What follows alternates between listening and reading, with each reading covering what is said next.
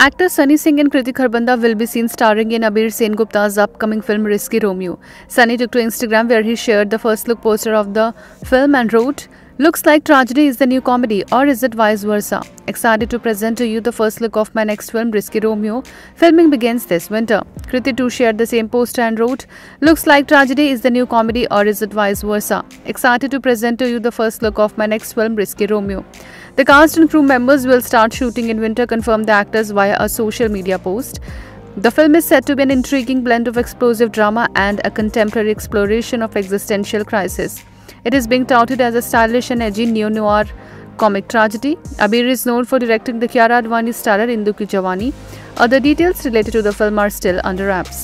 Sunny made his film debut with the brief role in Dil To Bachcha Hai Ji and had a supporting role in Akashvani. His first commercial success was the buddy film Pyar Ka Panchnama 2, and his highest grossing release came in 2018 with the romantic comedy Sonu Ke Titu Ki Sweetie. He was also seen in Adipurush alongside Prabhas and Kriti Sanon.